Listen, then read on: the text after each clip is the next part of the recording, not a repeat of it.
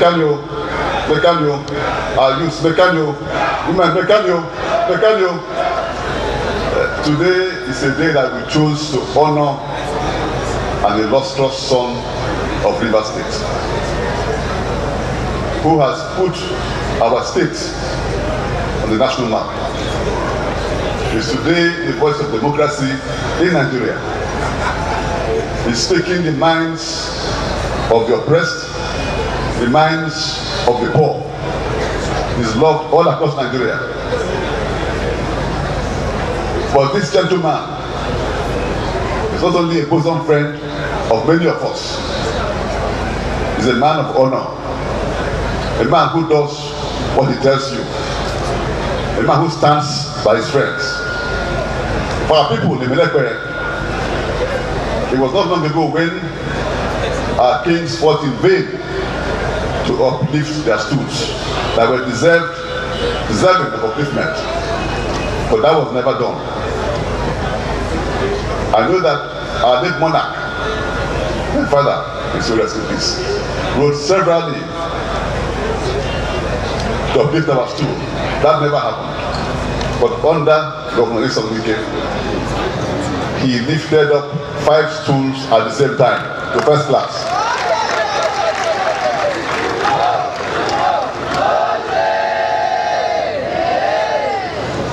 The road to Ochiba from Edoha was near impassable. It was awarded by the government before his own, but abandoned. When he came, he ensured the road was completed and paid the contractors fully, even though he never gave the contract.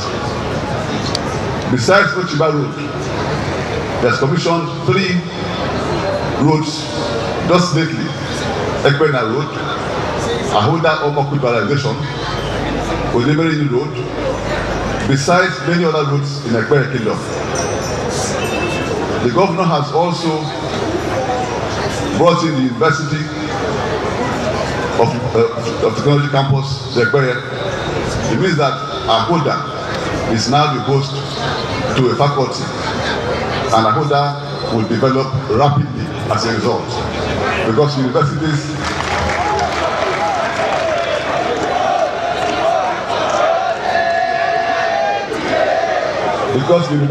bring progress and development. Our governor has also done Odoku Internal Road, the place of his in-laws. Odoku is now a modern city by all definitions. Your Excellency, our people are very proud of you. Our people cherish you. They honor you.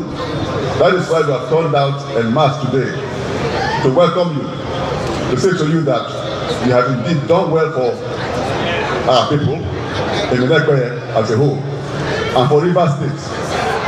Rivers State is united because you have set the standard for us, because you are a unifier of people. So once again, let me thank you for honoring our people, and let me congratulate you on your yet to be conferred chieftaincy title, which will be one of the highest, in fact the highest in our land. Once more, I thank you, Excellency, and may God bless you and your family.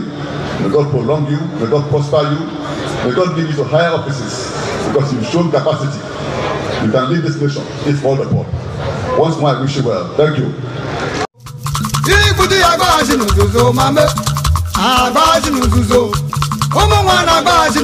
Mame